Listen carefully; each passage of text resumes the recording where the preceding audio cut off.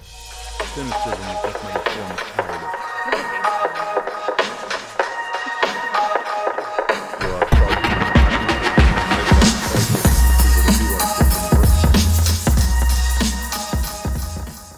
Hello, everyone, and welcome to episode number 27 of the Spotlight Podcast, Success Stories for Veterans, where it is our job to break down and analyze titans from both the military and civilian communities to discover their tactics, their mindset, and their systems so that you can take those and apply them to your life and ultimately to your transition. Those titans range from New York Times bestselling authors to former heads of state to other divergent thinkers who are out there dominating their field by challenging conventional wisdom. And today we have Lisa Jaster. Now, Lisa kind of came to fame as a 2015 Ranger School graduate, but I discovered her work through her work with the Talent War Group. I invited her to come to the show because I was impressed by how many different projects she's working on while still maintaining a high level on each of those projects.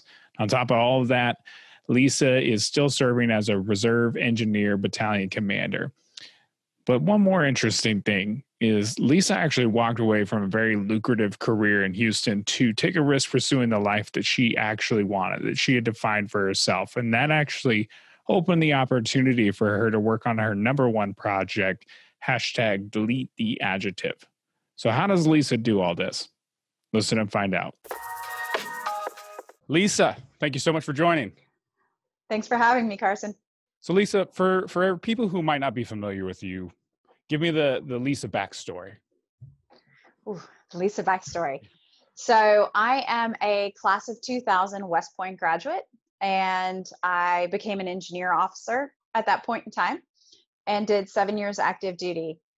I had a 5-year break in service and missed the military, the tribe, the cult, the fraternity, whatever you want to call it. Yeah. I missed it so much. And my husband was a reservist at the time, and I was jealous of all of his drill weekends. Who would have thunk?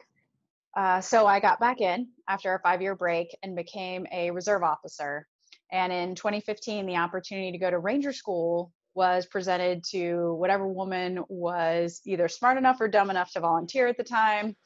I, of course, got goaded into raising my hand and once again volunteering for something that the Army wanted me to do. Ended up being successful. One of 3 women from the first integrated class of Ranger School to actually graduate.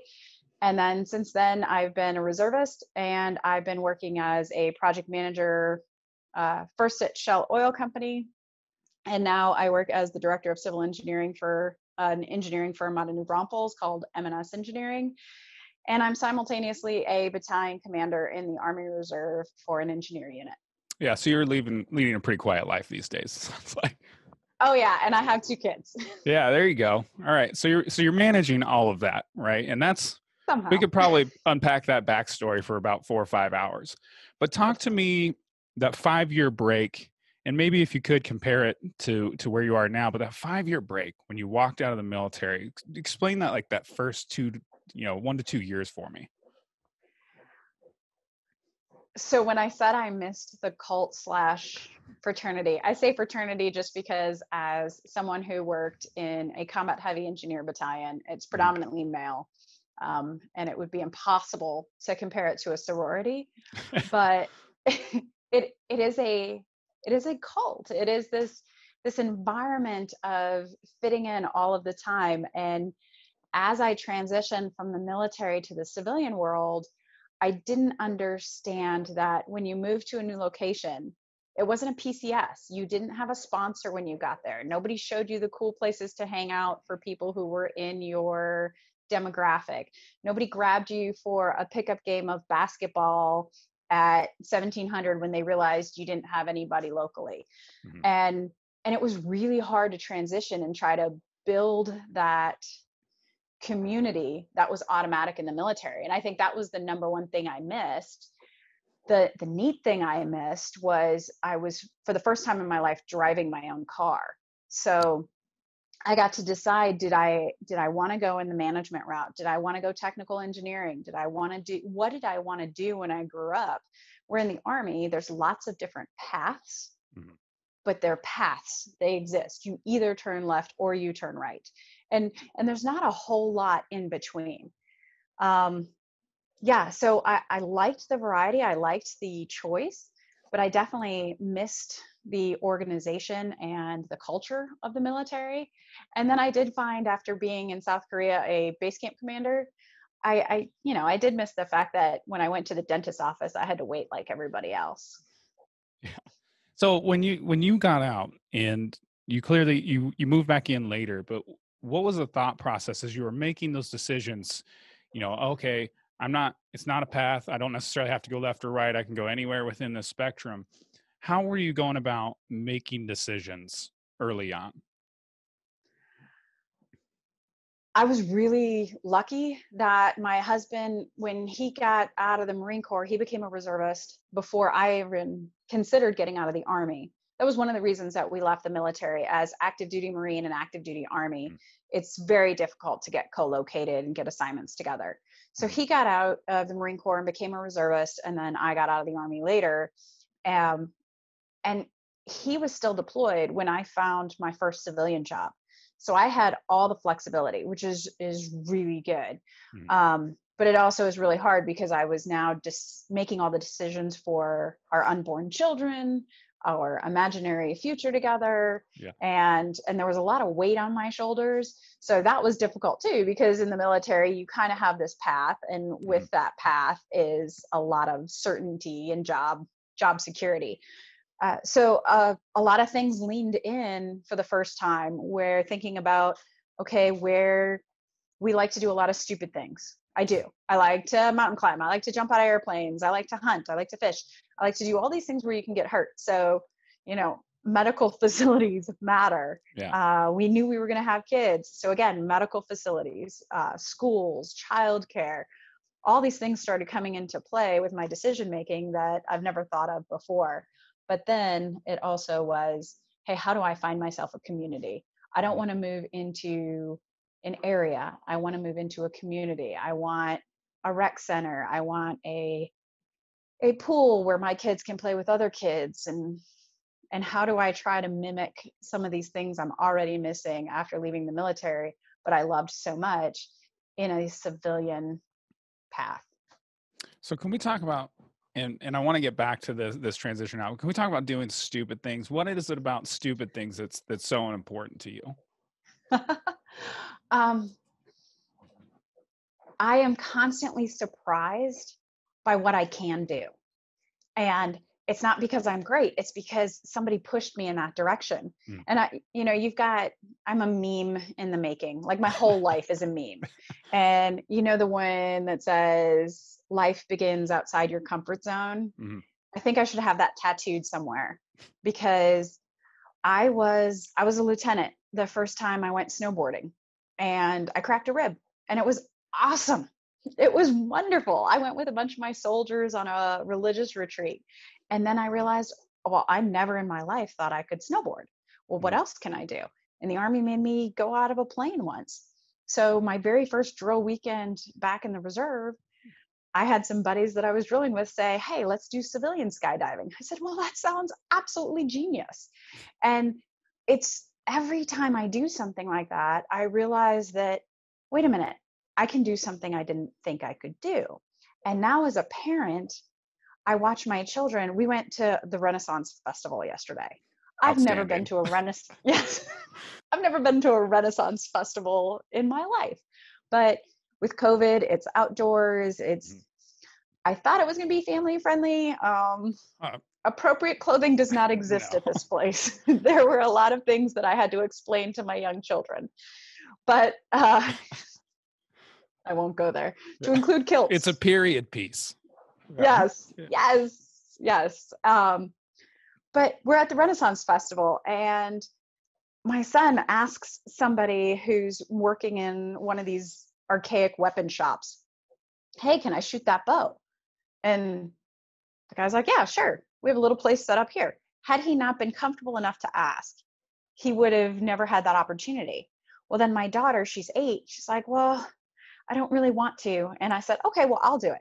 So I did it. And then she did it. And all of us were really, really excited about trying out this medieval type of bow. And it was just something that was different and potentially a little stupid. My son threw axes. My son and my husband went and threw axes together. My daughter and I rode an elephant.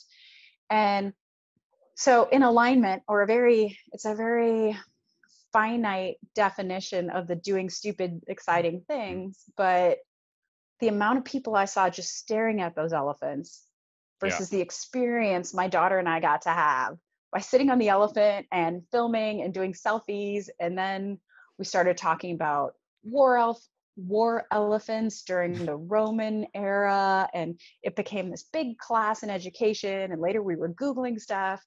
And it's kind of that 8-year-old being willing to jump on the back of an elephant and ride it around in a circle gave her an experience and education she couldn't get anywhere else. But if she hadn't seen her mom and her dad be willing to push past those boundaries on other events, maybe she wouldn't have done it. Yeah. Or, with snowboarding, we've gone snowboarding with the kids and, hey, I want to go a little faster. I want to go a little further. I'm going to try to film my son while going down the mountain. And I'm definitely going to take a digger and I'm probably going to break another rib. But wow, the video is so cool as long as it's muted and you can't hear the curse words. Yeah, it was worth catching that heel edge. Yeah, absolutely. Yes. So, yes. So you're out there. Have there been any surprising, stupid things that you maybe looked at and thought it was ridiculous walking into it, and then you're like, I totally love that? Not beyond to mention the Renaissance fair, right. Well, not to mention a huge one. In my entire life, I never imagined myself at Ranger School with a bunch of 22-year-old young men when I was in my late 30s, like 2 weeks before my 38th birthday. So that was one of those things. It's like, oh, well, that's really dumb. Sure, let's do it. Oh my God, I had fun every day. I actually have classmates from my Ranger School class that made fun of me because we would be hiking in the mountains and I'd have this huge grin from ear to ear because it was like, this is beautiful. I can't wait to bring my kids back. But that's a big example of stupid. But even like as a smaller example, 2 years ago, I quit my job in Houston and decided to move my family to the hill country. And it just kind of came to me one day. My husband's job is really mobile because he owns his own business. So he said, hey, if you want to, you can. And I call it my midlife crisis, but I literally quit a great paying job with a great pension and 401k and said, I want to move to this part of the world. And this is really dumb. I'm giving up so much. My family is set here in West Houston. My husband's business is set here in West Houston. And it has by far been the best decision we ever made because in a year and a half, we have a ton of friends. We have a neighborhood. We have that, that middle of nowhere, hill country type of community that fits with us. Going hunting and, we basically just stay with friends and we exchange deer meat with our neighbors and we give them deer meat and they give us ranch eggs. So it seemed a little stupid at the time. Why give up all this? Everybody kept telling me, nobody quits Shell Oil. Nobody quits this. Nobody walks away from this. And I thought, oh, what am I doing? Well, it's too late now. Let's see what happens. What was it then that provided that break moment? Not necessarily that you were running away from something. It seems like you were running more towards something that you actually wanted. What was it that kind of was that break point of go, no go? I felt like I was a small cog in a huge machine. And I feel like that in the military sometimes, even as a battalion commander, there's so many lieutenant colonels, but I feel impactful in the Army. And what I didn't find in corporate America that I missed in the military is even though I was a senior project engineer and I was climbing the ladder, the corporate ladder, I felt like even with another 20 years, I'd never be as impactful as I could be elsewhere. I like the community. So I wasn't running away from anything, but I definitely was running towards the small town feel, the hey kids, go play at the park. I want you home when the street lights come on. And that's kind of what we grew up with. And I didn't have that in Houston, and I was never going to get it in Houston. That makes sense. So let's rewind a little bit and let's maybe talk all about this. So you've made all these important decisions and you've been married the entire time that you're doing so, and it seems like everything's working well. What do those conversations look like when you're saying, hey, I want to get out of the Army, or hey, I want to move away from West Houston? How do you both approach those conversations? It's really complicated because, of course, we're dual military, but if he had a recon battalion command, he's currently a civil affairs group commander. He outranks me now. We were peers when we got out, but he does outrank me now. We're both very type A. We're both really driven. We both want to be successful professionally in the military and as parents. So we have to recognize that. And we have to be very aware that our priorities could very easily be conflicting. And so in the beginning, we kind of had these conversations of, hey, baby, right now, my career has to take priority. Okay, well, at some point in time, my career has to take priority. And we have to treat it almost like a contract where when we sit down for these discussions, you remove all the emotions. And it's really hard to do when you're married because I don't know. Are you married? I am. And it's funny that you say that it's a contract because my wife and I take the same approach and we've gotten hell for it. So right. But you have to, because if you go emotionally, then something's going to fall to the side. Mm-hmm. And because emotions are irrational. Of course, I'm an engineer, which means I am not a fair fighter because I do say, hey, that's irrational. You can't possibly think that way. But yeah, we definitely have to treat everything a little stoic or from a stoic standpoint.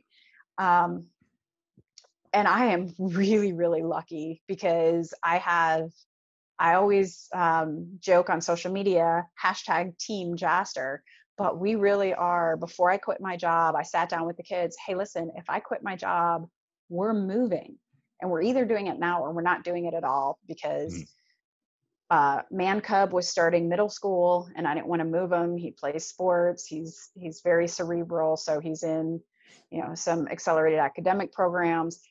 I don't want to be moving him in middle school and high school. So we either do it now or we're not going to do it at all. You guys have to be all in. This is a team decision. If there's one nay vote, we've got the rest of our flight to discuss and debate. We'll take another vote at the end and see what happens. It is very, very regimented decision making. And again, like I said, though, with Alan's company, him being a principal, and there's 3 people who own his financial advising firm, and they have some flexibility. So when I said something like, hey, I can't do this anymore, I just want to move out into the middle of nowhere, he's like, oh, hell yeah, let's go. So let's take a step back then, because you have all of this stuff on your plate right now. So you've got what you're doing in the reserves. You also have the civil engineering, and you're also running around with the talent war group. Talk to me about how you just assemble your day-to-day life to keep all of this in balance. What's funny is we talked a little bit before we went live about what are those weird things you do that don't necessarily make sense, but they kind of get you through the day.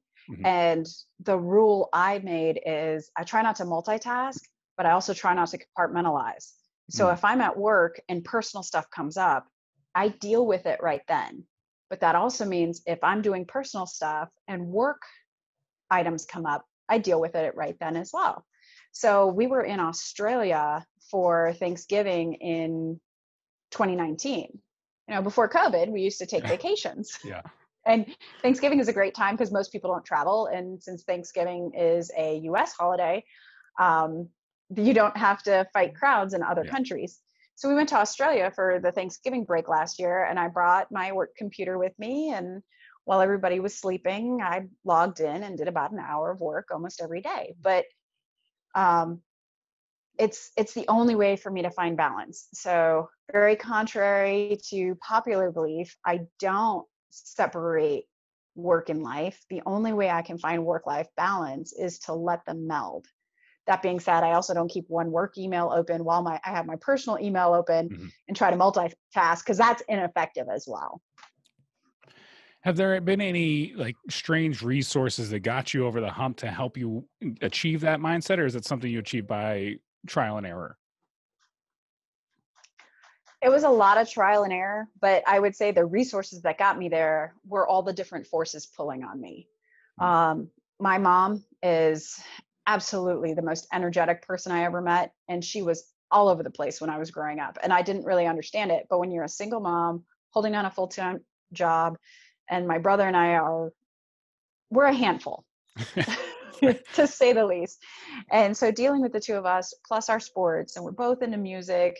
We both did acting. Like, if there was an event going on at school, we were involved in it. Then she was working full time. Then she was trying to hold down a house and a job, or, everything else that happens, and being a mom. I saw her not be able to compartmentalize. Yeah. She had to go back to work. She had to do something after the kids went to bed. And I thought it was terrible then. But now that I have kids, it's nice to leave work every once in a while at 4:30 so that you don't miss kickoff for your son's football game. Even though that means you tuck them in, you log into the computer, and you make up whatever you might have missed. If it wasn't for all those forces pulling, I don't think I would have been able to figure this out. And it happened over time. You think you're busy when you graduate from college. Hell, you think you're busy in college. Then you think you're busy when you get your first job. Then you get married and you're like, oh my God, I used to have so much free time. And then you have your first kid and you're like, wow. And then you throw that second kid in there and you're like, wait a minute. I have no clue what busy feels like. And it kind of developed over time, I guess. Gotcha. So when you're stepping into the business world, right, and you're in an engineering world, and engineers are their own unique dynamic group of people. I've spoken with a lot of them. Yes, we are. When you were going after trying to increase your business acumen, and you're in this new world, what were you doing to kind of learn the ropes as you started out? With regards to business? Yeah. So, you mentioned the talent war group. There's a discussion I'm going to lead in a couple of weeks called Leaders or Readers. Unless I can figure out a better title for it. But, you could say readers or leaders, or leaders or readers, but leaders really have to be readers. Yeah. And it's fun to look at things through the eyes of my children. So I've got an 8-year-old. She's just starting to enjoy chapter books. And she'll read a book and she'll come back to me and she's like, Mom, did you know Athena was born out of Zeus's head? I'm like, you read that in 3rd grade? Awesome. But where could you possibly start talking about Greek mythology if you didn't have books? Right. So for me, a lot of it started off with audiobooks. I was commuting 30 to 45 minutes to work. Of course, it was Houston, so that means work was like 2 miles away. But I was commuting about 45 minutes, and it was dead air time. Yeah. And so back when you put a little tape in the tape deck, and then later a CD, and now, you have the right on my phone, listening to a book and listening to people, whether it's someone like Mike Sorelli or, a podcast from an investment group or whatever you have, spending that time and starting to just hear different concepts and then try them. And, leadership is one thing. But leadership in business is something completely different, because military leadership, you have direct positional authority. And at Shell Oil, I am one of millions. And how do I persuade people who they're in charge of one project, I'm in charge of another project, but they've got a resource I need? How do I work with them?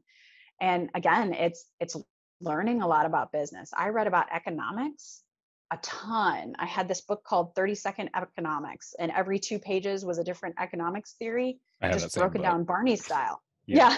It's fantastic. And I have an econ degree, and it's still one of the best econ books I've ever read. That's awesome. But yeah, so I look in there, I'm like, oh, okay, well, I can coerce Eric into giving me his construction manager for this project, because I'm going to rationalize that if we keep so-and-so on the staff, as a third party contractor consistently, then he's going to want to keep working with us, or he's going to want to maybe apply for a full-time position. Okay, so I present this to Eric this way from an economics point of view, or I start looking at it from a business purview, because I have to laterally lead. I have to actually influence people instead of saying, I'm the commander, I get to do this because I said so. Yeah. So were there any books, you mentioned 30-second economics, were there any like pivotal books that you're just, wow, that was eye-opening? Recently, there's been a lot more, but I'd say when I first transitioned from the Army to corporate America, Good to Great, and I've read it 4 times since I got out of the Army in 2000, was it 2005? 2007. I got out of the Army in 2007. Scrolling. But I had a recruiting firm tell me, hey, this is a really great book for those of you guys who are in the military to kind of cut your teeth on how business works. Mm. And so I read Good to Great. I had a battalion commander when I got back in the reserves recommend it. I've actually started buying copies. I'll buy 10 at a time, and I give it away to employees and peers that I think have a chance to move up the corporate ladder one way or the other, small business or large business, or even start their own business. Mm-hmm. And I would really say Good to Great, no matter how old that book gets, it's so applicable. And I haven't figured out a way to argue with it. There's some other ones. My friends that are more into the investing world love Rich Dad, Poor Dad. But you can kind of argue some of those points and debate it. In Good to Great, I really haven't ever had anybody come back to me and say, yeah, but this was kind of shady, or this technique doesn't really work. Nobody can argue it. And it's been a great one for me. And then there's a couple other books that just help me speak what I'm thinking in a much more educated fashion. And it's, I don't know if you've heard of Ashley's War. I'm not familiar, no. And it has nothing to do with business. But one of the things I learned it in my last duty station in the military in South Korea, and then I relearned it over and over again at Shell Oil Company, is the lesson that you have to speak to be heard, not necessarily to speak. So the person on the receiving end has to be able to hear your message. It doesn't really matter how you present it. Shell ended up sending me to a training class, and there was a couple excerpts from a book called Crucial Conversations. And that's another one that kind of leads into that speak to be heard. What's the point of this discussion? Do I want my husband to take vacation in Australia, or do I want to fight with him about where we go on vacation? Okay, so I have to come in with a persuasive point of view, not it's my turn to pick where we're going point of view. And I say Ashley's War did that for me in a very weird way, because it's a real story about one of the first CSTs, cultural support teams, one of the first women who did that. And those are the women that were trained up and deployed with various types of special forces units to contact and work with females in Arab nations, because there is a male-female divide where the male soldiers or the male Marines, special operators couldn't talk or interview the females. So they brought military women in to do that role. And there's a line in that book, and it says, I want to live in the and they were talking about, I want to wear mascara and camo. I want to wear Spanx and cargo pants. And it's this and. Yeah. And what I loved about that book, again, it's kind of a roundabout way to get to the same thing Crucial Conversation said to me, but it gave me the tools to describe this. I like hunting. I like fishing. I like shooting. I like working construction, but I still want my husband to open the door for me and order my dinner. And I want to live in this weird but I never had the words for it. So I read this book, and it described me in a way that I couldn't describe me.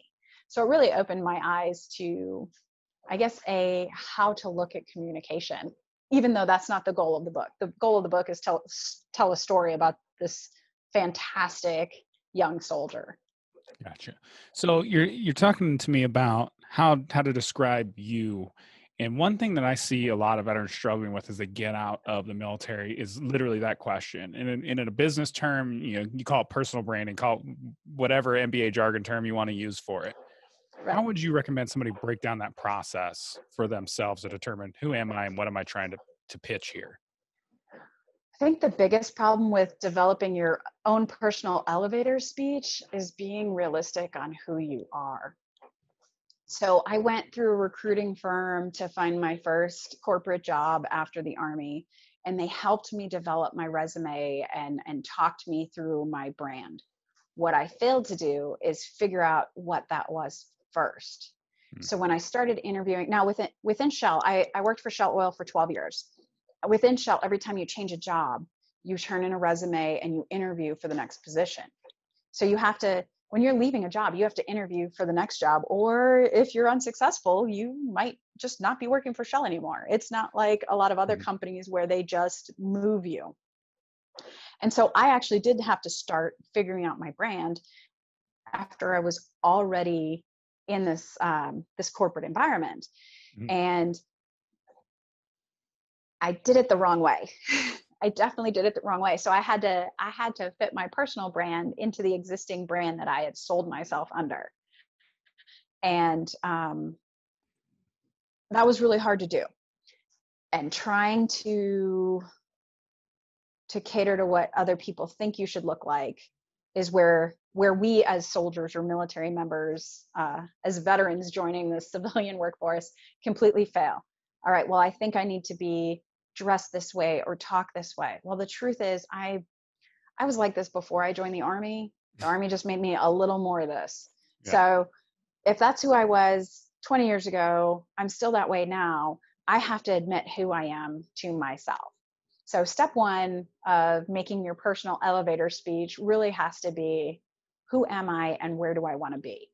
And it always sounds cheesy when people say, hey, where do you see yourself in 5 years? Where do you see yourself in 10 years? But I never wanted to work as a technical engineer. I love technical engineers, but you keep your AutoCAD and your Bluebeam and all that other stuff on your computer, and I'm going to do something else. I want to help those engineers. I love the movie Office Space. I know it's super cheesy, but I like to talk to the clients because the engineers can't. That is where I want to live. And I couldn't express that, and I didn't admit that to myself early enough. So I spent years reviewing design-based documents and working with subcontractors on how to do loop stresses on pressure vessels. And oh my God, even thinking about it now makes me yawn. Like, that's not what gets me up in the morning. Yeah. And I failed to admit that to myself.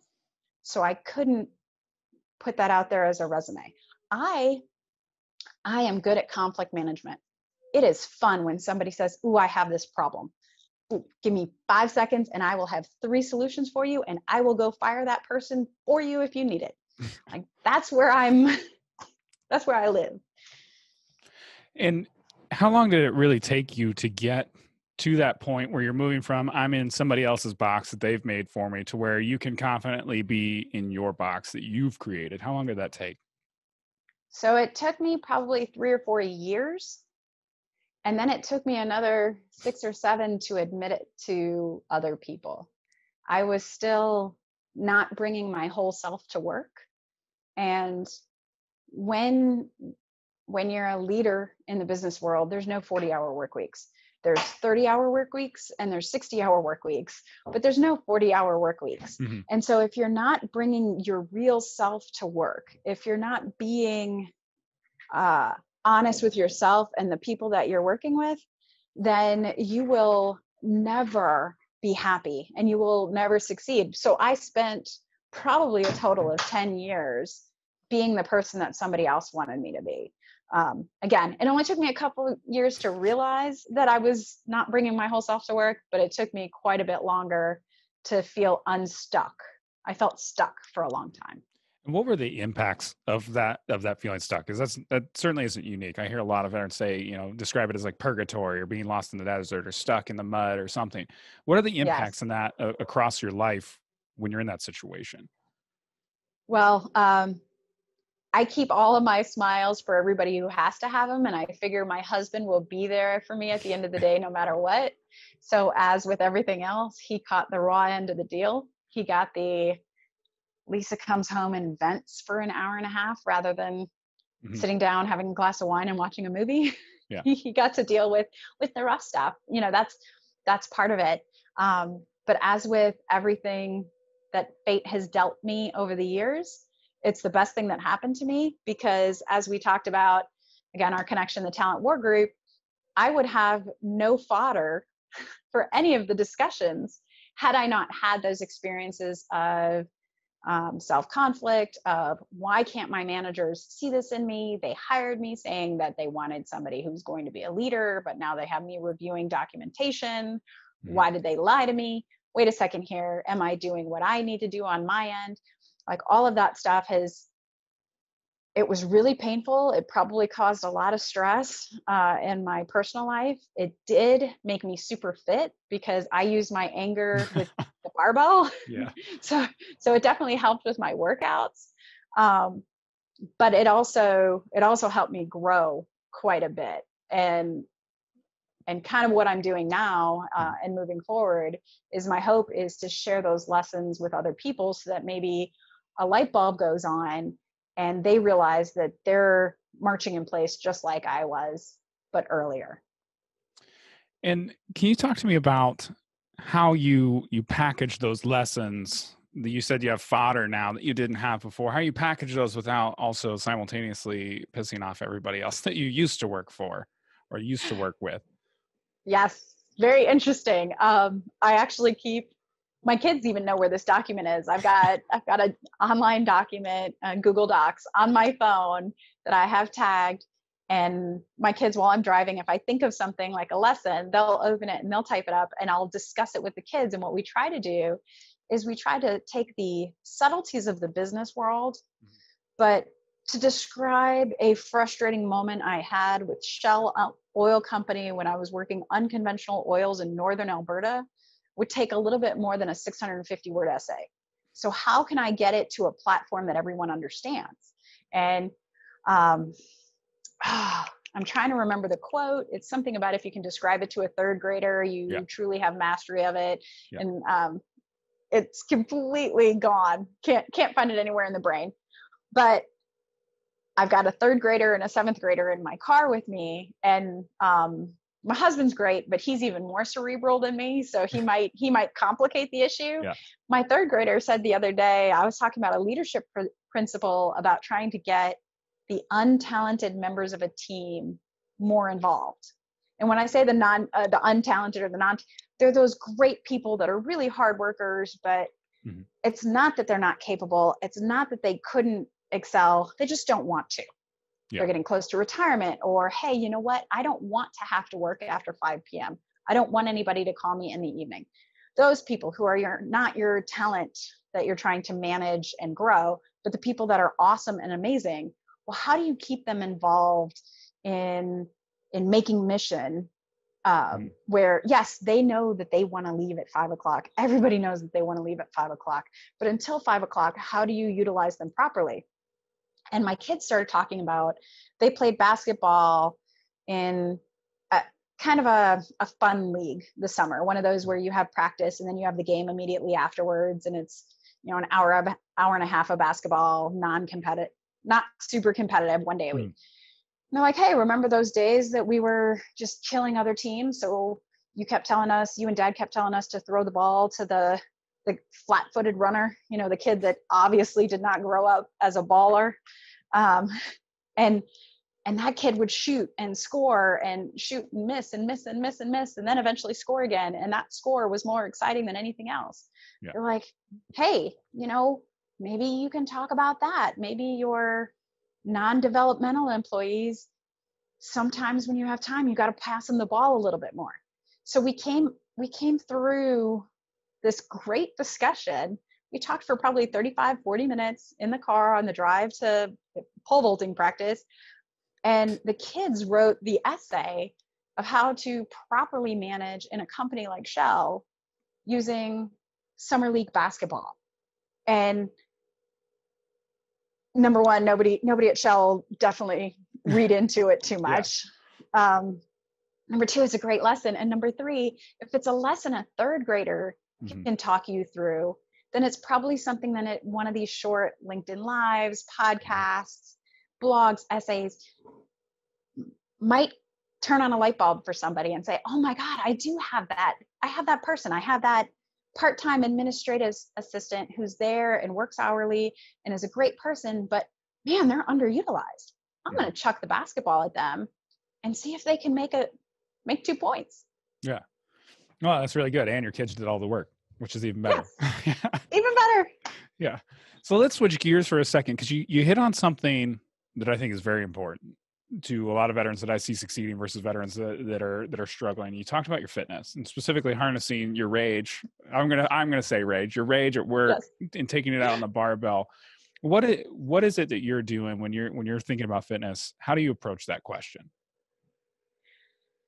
So fitness for me has always been somewhat of an outlet. But I always had this image that I needed to, as everybody else does, male or female, when people say this is a female issue, I laugh, because as somebody who's worked construction, oil and gas in the Army, it is not a female issue. It's dudes too. You have this image of what you think your body should look like. You have this image of what you think you should do. You know, we're out hunting on a ranch. I picked up 2 40-pound feed bags. Somebody looked at me and was like, what the hell? But you know, you think you should be able to do this and you think you shouldn't be able to do that. And so I was stuck in that as well, stuck in that image of, well, I have to be able to squat this much, lift this much, do this much. And it became almost like another stressor. Yeah. And what I found is every time I moved, I picked up a different sport, which means I'm always a beginner. And it kind of goes back to the earlier meme, that whole comfort zone thing. Yeah. We moved to New Orleans and I decided I was going to do triathlons. And I did up to and including an Ironman. I've ridden that bike twice since Ironman Texas 2013. Like, I'm done. But then I started doing CrossFit when we moved back to Houston. And then I got, again, goaded into Brazilian Jiu-Jitsu. And now I love that. And I've done a bunch of different activities, but it's become, do the activity that you will do. Like, fitness doesn't have to be, I'm in the 1,000-pound club when I'm lifting weights. It has to be, what am I going to actually do every day? And just like with my professional goals, what are my physical goals? At 43 years old, am I going to look like any of the professional 20-something CrossFit athletes? Maybe. But what would I have to give up to get there? Yeah. There would definitely be no Ben and Jerry's. Like, that would have to, and I'm not okay giving up ice cream. Like, this is a non-negotiable for me. What else would I have to do? Less sleep, or more sleep, less time with the kids, less time working, less time having wonderful conversations like this. Like, I'd have to give up a lot for that goal. So Team Red, White, and Blue is an organization where the first time we lived in Houston, they kind of wrangled my husband and I, and we did a couple Team Red, White, and Blue runs and events and WOD for Warriors and just a couple of activities. And that's kind of their motto, is community through fitness. And a lot of us as veterans, it seems we either get together to drink beer or to drink coffee. And there's not a lot of in between. And the beer wasn't really helping me out, and the coffee was during hours that I had to work. So with Team Red, White, and Blue, it was, hey, on Saturday, we'll all go for a long bike ride together. And so I actually found a lot of my community through fitness. And then I reassessed, hey, if I'm always a beginner, then maybe I'm not striving for so many goals. I'm still goal oriented, but I'm not trying to be a CrossFit Games athlete. I'm not trying to be way up here on some event that I just learned last week. And so I can make it into, it's my time. You know, we left for the ranch pretty early this morning. I got up an hour and a half before everyone else just so I could go. I just had shoulder surgery, so I did physical therapy. And then I tested my limits. And it turns out that even after shoulder surgery, I can do pull-ups, and it's super awesome. but there we go. Like for me, that was a huge break. I don't know that I actually answered your question, but No, physical fitness excites me. No, that's exactly, I think the point that you made was very valid, is that there's no wrong way to fitness, and just Right. do something that you enjoy that otherwise fits in your life. Would that be a good way to sum that up? Yes, completely. Except for you said it so much better than I did. I just rambled for 10 minutes. I have the benefit of being on the other side, right? I assure you, every time I do an interview, I'm like, oh, did that answer your question? 10 minutes. Yes. Oh, it's fine. But then, congratulations on doing a pull-up post shoulder surgery. That's fantastic. Thank you. So I know you're running out of time and you're out at the ranch, and I'm grabbing you on a Sunday. For any veterans that are out there, particularly these professionally ambitious veterans who are stuck kind of like you were, if I had a magic wand and could impart any piece of knowledge into their brain on your behalf, what would that piece of knowledge be? Be true to yourself. Be true to yourself and decide what you really want. And then I don't care who you are, you have to be all in. So as a female that works, that has kids, that does the reserve thing, I often get questions about stay-at-home moms. Mm-hmm. And it's one of my favorite discussions to have, because I think whether you're a working mom or a stay-at-home mom, it doesn't really matter as long as you're all in and you're true to yourself. Mm-hmm. If you hate staying home with the kids and you hate teaching math and doing online learning, not COVID, but actually during the real world, how we normally live, then don't be a stay-at-home mom. Just because you think that's what you're supposed to be. And if for guys, don't think you have to be the breadwinner. It's okay to be a stay-at-home dad. It's okay to start something new and be creative, but you have to decide who you really are and be honest with yourself, and then be all in on it. And that's probably the hardest thing for any individual to do. Mm-hmm. I agree. Well, Lisa, thank you so much for joining us. Appreciate it. Thanks, Carson. Hey, everyone. Thanks again for listening to another episode of the Spotlight Podcast. And I just wanted to take a second to ask you who you think should be interviewed on the show. Who do you think is out there that's just absolutely crushing it that the veteran population needs to hear from? That's what we want to hear from you. Send us your suggestions to spotlight@thezenveteran.com. That's SPOTLIGHT @thezenveteran.com. Thanks again for listening.